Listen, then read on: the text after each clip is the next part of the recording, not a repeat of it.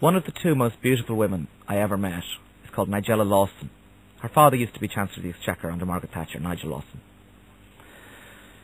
She's married to a man called John Diamond, who has cancer, and he's lost his tongue. He only gurgles, speaks like that, and she can translate.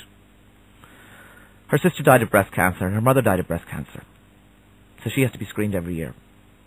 Her husband's a little older than her, and she's got two children called Cosima and Bruno, 3 and 5, and they're beautiful. And I was in her book-lined house, they're refitting the kitchen, and John is kind of funny about this because he knows he won't be there necessarily to see the end of the kitchen being refitted. But still he makes his input and makes his decisions. And in the course of our interview she said, if I wanted to be rich, I'd have gone into the city. But I'm lucky because this way, I like writing, and this way I can follow my interests and I can do what I like to do. I'm so lucky. And I called up the next day and I said, Nigella, I know why you're lucky. I understand, but my readers will not understand.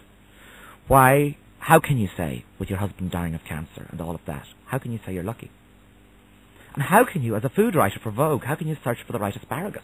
It's so trivial. Or is it that those small things are what can't? And she said, yeah.